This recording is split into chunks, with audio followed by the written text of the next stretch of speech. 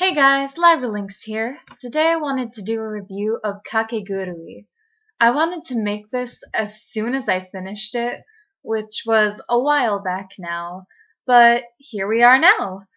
I am in love with this anime, and hopefully soon going to be watching the second season. In my opinion, this is a series I would highly recommend to any anime fans that don't mind something intense, somewhat sexual, and as insanely addictive as gambling itself. I legitimately sat down and binged the entire series in a single day because I couldn't look away. This anime is all about gambling, and while I don't know much about gambling myself, despite being 18, I could go out and gamble, but I haven't, and I don't know how to play a lot of gambling games such as poker or anything along those lines. I still found myself enthralled with this anime. The intense side to gambling displayed in this anime, where even individuals' lives can be on the line, makes it a very unique watch. Ryota is supposedly the main character sort of figure, but really the show seems to be more focused on Yumeko and her gambling addiction. Ryota is just a relatively generic figure that doesn't do a whole lot until the end. However, I hope his character will improve by season 2 since he actually seemed pretty involved by the final episode of Kakegurui. Yumeko also seemed to take an immediate interest in him, and I ship the two a lot.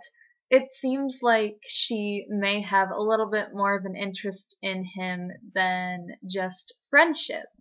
And I think it would be a really cool plot point if the two of them got together, but of course, in a show about gambling, I would be happy if it were just added in there while not being a focal point. Regardless of if any characters got together or not, since that isn't the point of the show and isn't what makes me love it so much, let's just move on. Aside from the intense gambling games that keep everyone on their toes and the constant cheating, the show is also interesting since Yumeko is presented as being a very intelligent character. Unlike anime that treats some of the main characters like imbeciles that are easily tricked and need everything explained for them, Kakegurui chooses to shy away from this trope. While Ryota does sort of take on this naive role, acting as the unknowing bystander, sort of filling in as like a character counterpart of the audience trying to figure out what's going on since they, I guess, don't have the brain power. Or at least he's treated like that. Yumeko, on the other hand, is aware of every trick her opponent tries to pull and is able to come up with a counter. It's refreshing to have a fight between two intelligent opponents with the protagonist and antagonist at odds, and having a very even match of brain power versus brain power, rather than the usual portrayal of one being completely clueless as to the other opponent's strategy and their opponent just totally taking advantage of them without them even having a chance. Despite constant cheating on the parts of the characters, to the point where you know that pretty much every episode somebody's going to be cheating at some form of game, it doesn't get dull because each of the ways that they choose to cheat is interesting. You know that they have to be doing it, but you aren't sure how, and figuring that out makes it a really unique, complex story. It's also just as entertaining to see what Yumeko will do to thwart her opponents and see how many steps she's planned ahead for. It's truly just a great showdown, and Kakegurui just always finds a way to be a little bit different and keep you wondering, and just everything about it in that way draws me in. Yumeko has honestly become one of my favorite anime characters. In fact, all of the characters in this show seem decently fleshed out despite how many of them there are. Each of them has unique motivations and quirks that make them likable, even though each of them has a severe gambling addiction and need for power.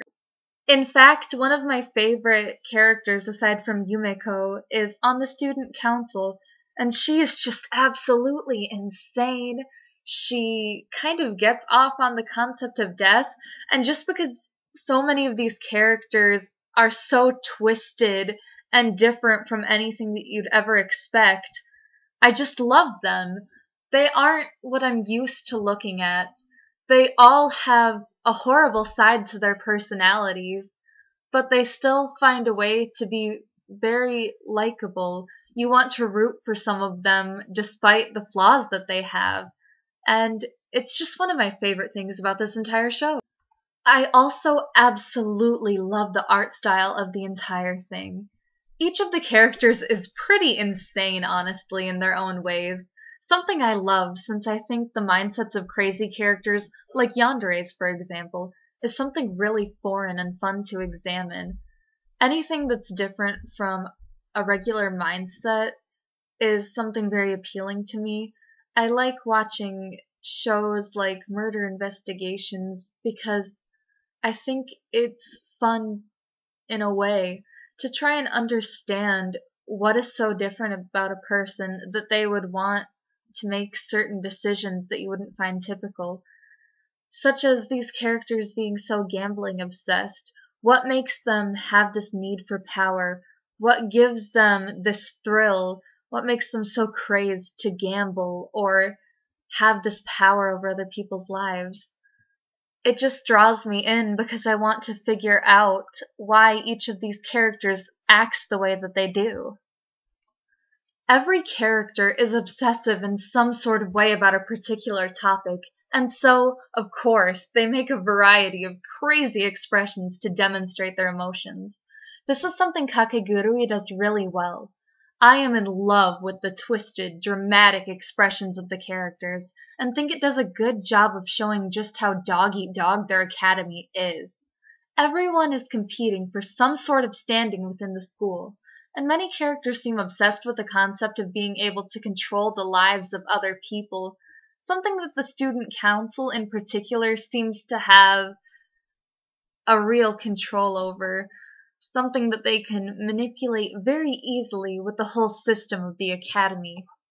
With everything riding on how good you are at gambling, you have to have a lot of luck, strategy, and even some cheating strategies on your side.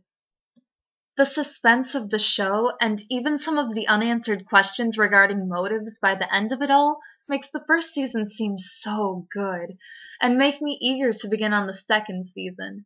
Unlike other reviews, there are many things I don't want to spoil here because I genuinely just want people to feel the thrill of watching this anime blind, and hopefully fall in love with it just like I did.